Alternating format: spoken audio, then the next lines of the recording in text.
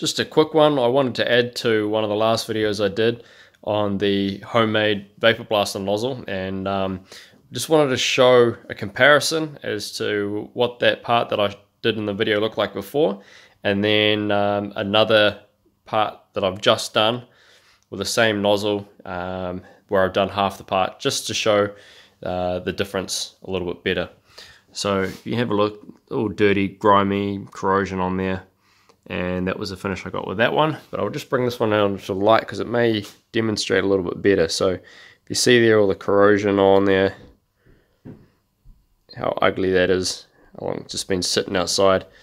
And then this part here is a bit that I've just redone, so it's quite hard to catch on the light, but despite all the pitting and the damage that's done to it, you can kind of just see the finish that you'll get as the light catches it. So real nice luster.